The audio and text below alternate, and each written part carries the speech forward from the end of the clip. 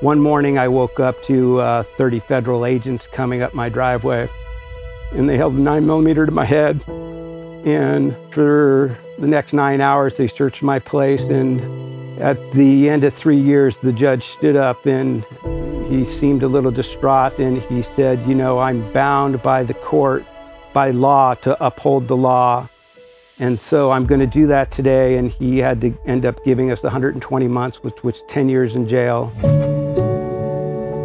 To talk about Humboldt it's really like a large family. You know, we moved here on this very piece of property in 1968. You did a multiple of different things in order just to make enough money to get to the next year. That was the goal, and cannabis was part of that. As logging started to get overregulated and fishing started to get overregulated, to make up for that income that was no longer, we just added a little bit more cannabis.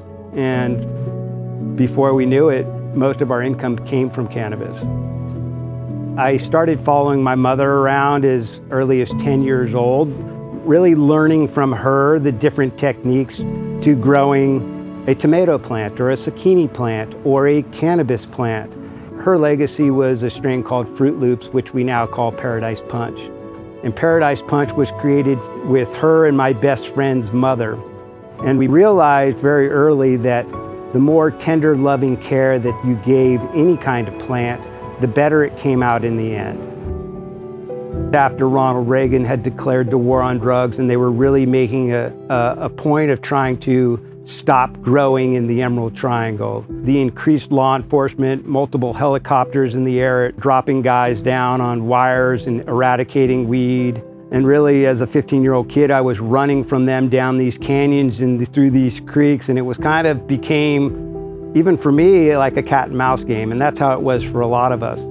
But my parents really didn't want to be involved in that. They bought a commercial albacore boat and sailed around the world, and they really followed their love and left me back here on the farm to really explore my newfound love in growing this plant. My best friend and I were growing, and we just loved growing. We would get up super early in the morning, show up in the gardens, and really finding the ways that I could grow this plant, that it would express itself even better than my mother grew. And so we were giving those plants birth control pills, rusty nails. We were pulling them out by their roots and shoving them in boiling water, thinking that would help.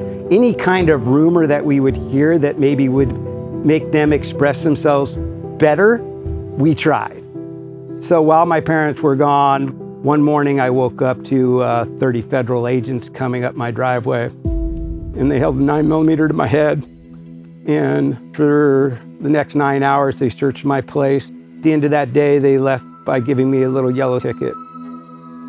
And a year and a half after that, they came back with what they call an arrest warrant. And it was a federal arrest warrant.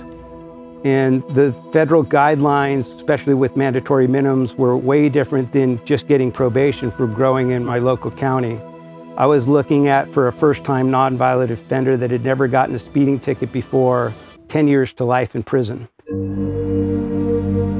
I really refused to believe that me and my best friend, who would never hurt anybody ever, could actually go to jail for growing this plant. I had the longest prison sentence in Lompoc in 1996 when I self-surrendered to them. While you're in jail, what I realized really quickly is that the true crime isn't on the person that's actually in prison, because every day is the same. You learn to adapt, you know, but not for your family out here, not for my mother that was out there, you know, feeling guilty that something that she taught her son put him in jail. 1 year to the day of me self-surrendering, I got a call from the chaplain's office, and that's really never a good thing. So when I got there, he shared with me that my mother was involved in a boating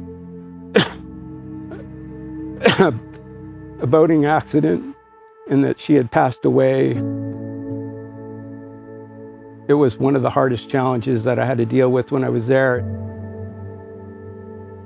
I always come back full circle talking about family and friends and community, because money will never make you happy, and you never can chase money hoping that it's gonna make you feel whole.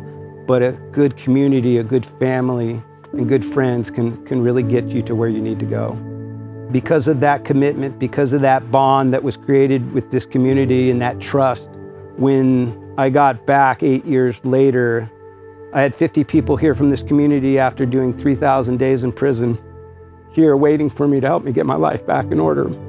So they brought me silverware, they bought me plates, they brought me toothpaste, because some of those simplest things that you would miss if you didn't have them, they brought to me and helped me get my life back in order. And my friend Trell, and to understand how hard it actually is to make this happen, took so much care of my Paradise Punch, or my Fruit Loop plant that my mother had grown with me for 8 years. He handed me that mother plant back after that long. And you know, that was a plant that my mom bred with his mother.